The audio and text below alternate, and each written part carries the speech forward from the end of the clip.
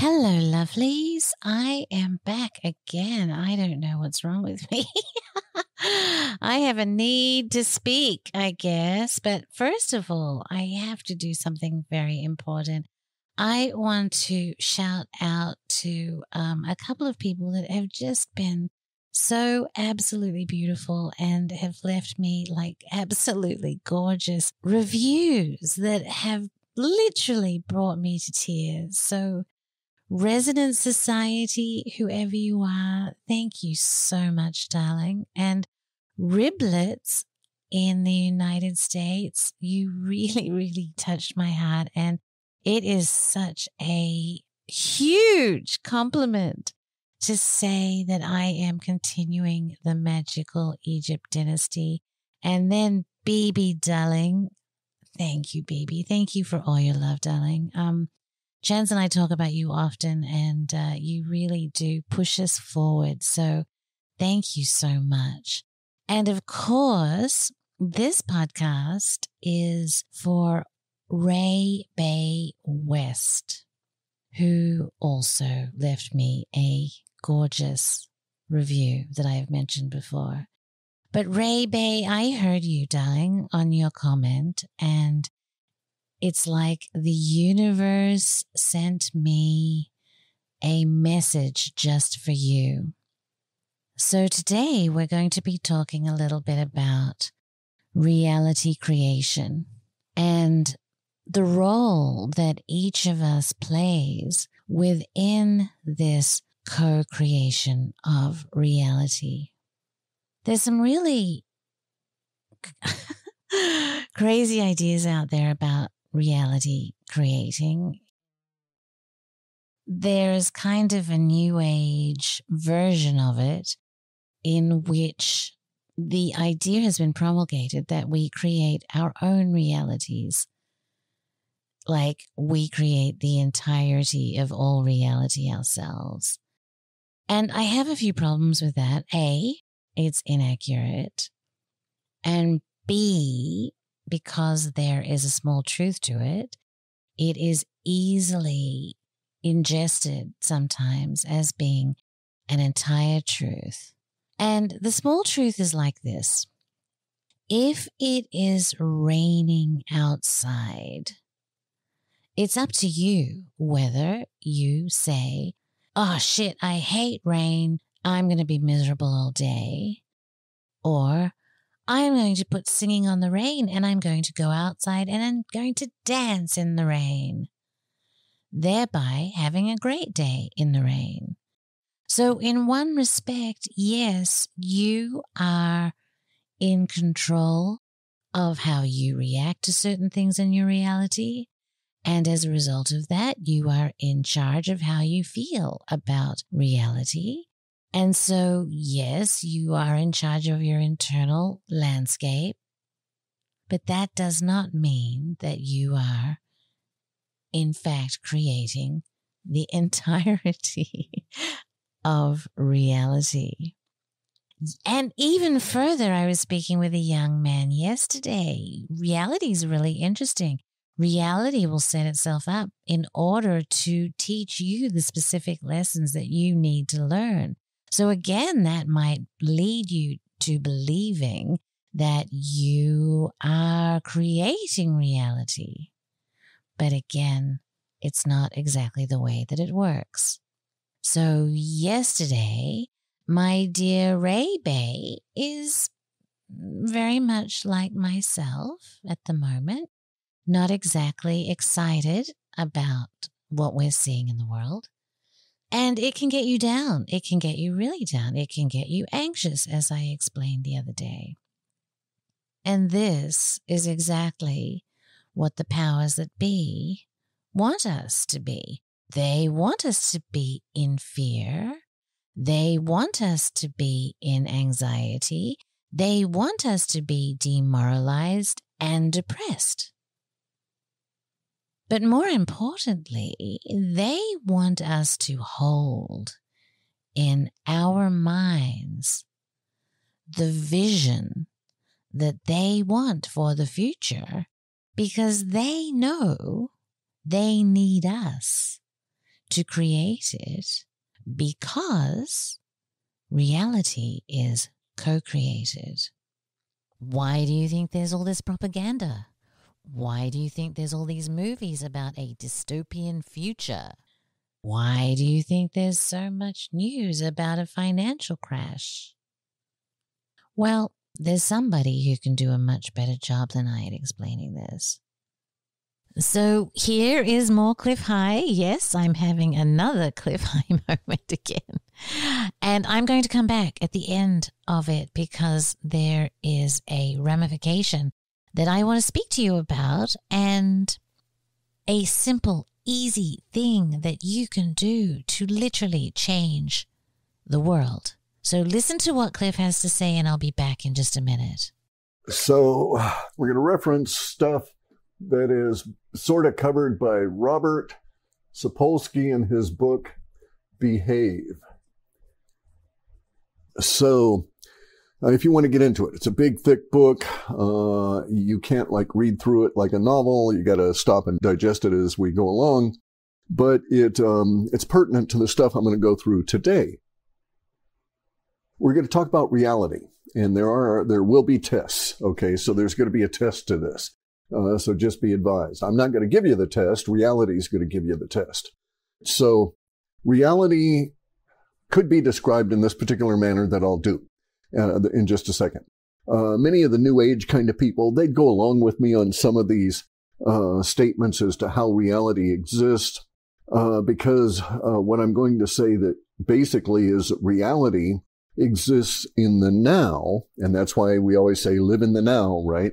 But it doesn't exist in the future or the past. We have memories of the past, which are distorted. They become more distorted over time. They become diminished over time. And so the past becomes diminished over time unless we write it down or take video, et cetera, right? Okay, but so reality can be thought of. Let's just say that this were the baseline of reality. And we are here, okay?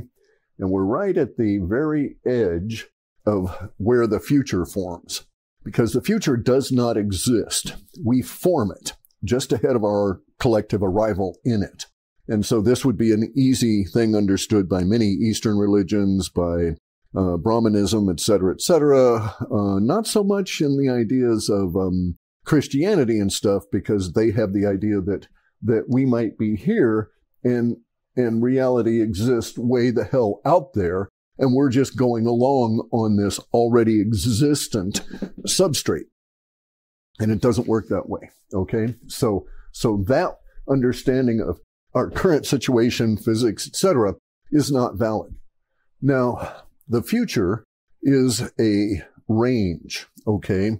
It's not an existent state now. It is a range of probability. And so the probability of our future extends from here, which would be, bizarro extinction, right? Extinction ideas. Let's go with the common understanding. I didn't want to get into the dualism involved in all this, but let's go with it this way. Okay, so let's put extinction down here. And let's put up here ascendancy, all right? So we have a range. We have a potential. We have a range of probabilities. Potentiality. So this whole area here is the range of our potential. Okay, so within that range of potential, any given manifestation is an element of our total collective probability of a particular path. So this line here is really illusionary, okay, because our reality is formed collectively by all of us. And so there's millions of people up here having their realities go along at all these different areas, right? Different from what we could call our base actual reality. All right. And so each one of these collectively, this is like 7 billion humans that are forming our now and heading us this way. And so our future forms out of our collective now. Okay. Sort of makes sense.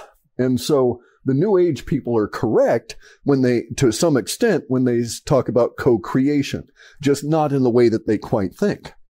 But collectively, we are all co-creating along with the pulse of universe our current now, and that determines the future. So our future will be an aggregate of all of the people that are existent in the now as we move into that future.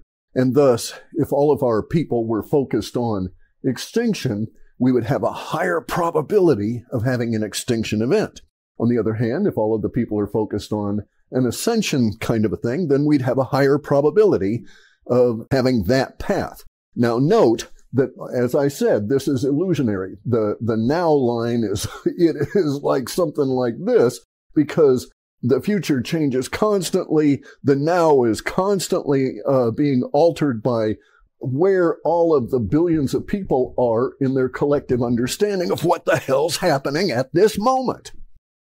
And so if we all looked up and saw space aliens, then that would drastically alter the now, okay? And so our now, which might be bumbling along down here, might shoot way the hell up there. And this is an aspect of consciousness. Both little consciousness, like in our noggins, and big consciousness, like Power's universe. All right, so this view here, our baseline, it's a representation of movement, okay, through time.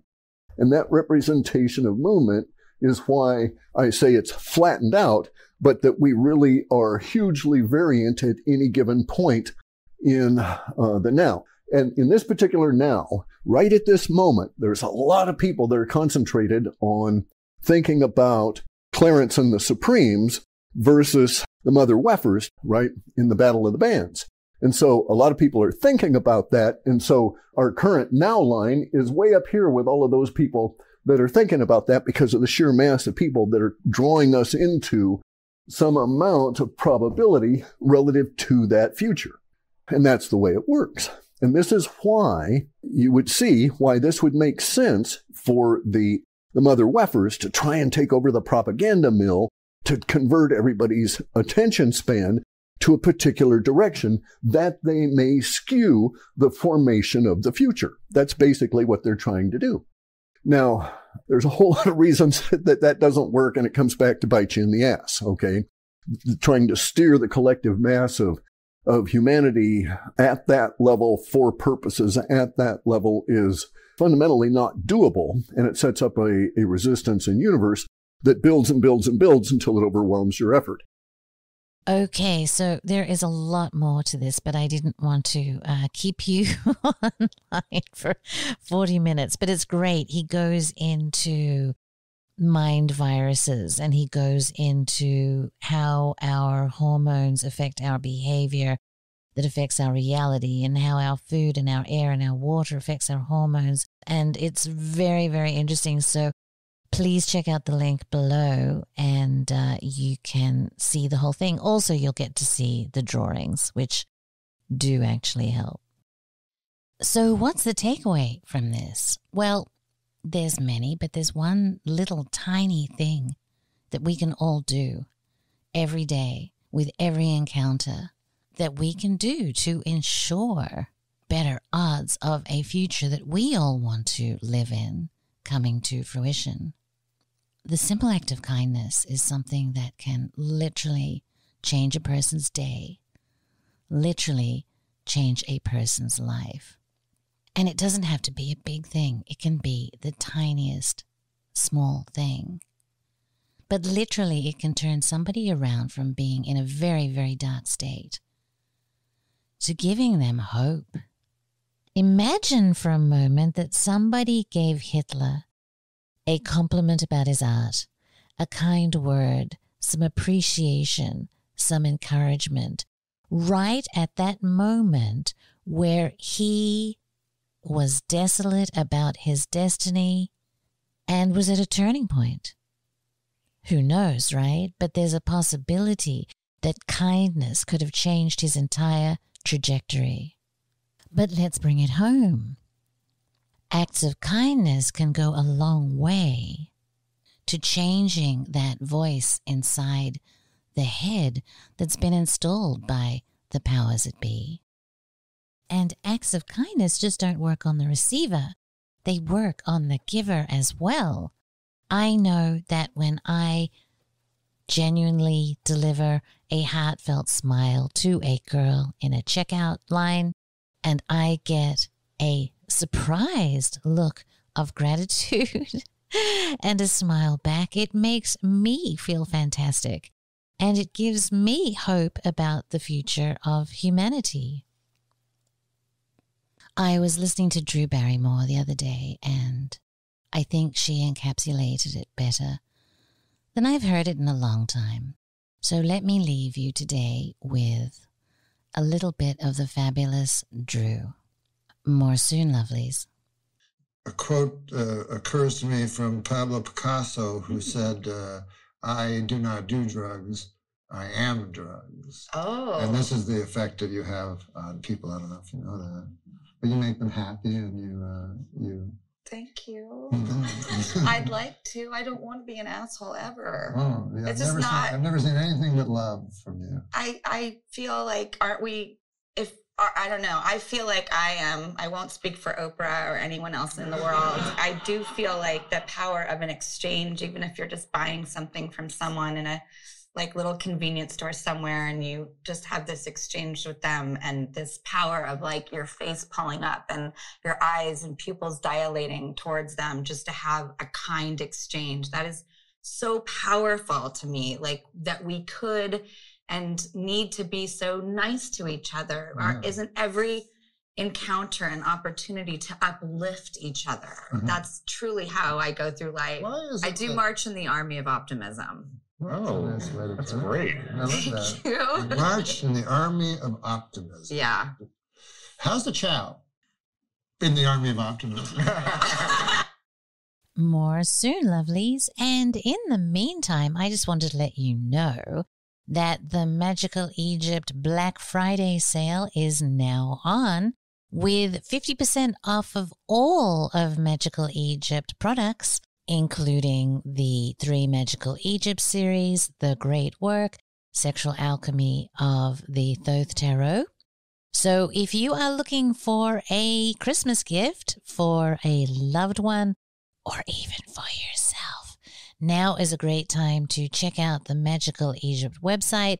Visit www.magicalegypt.com.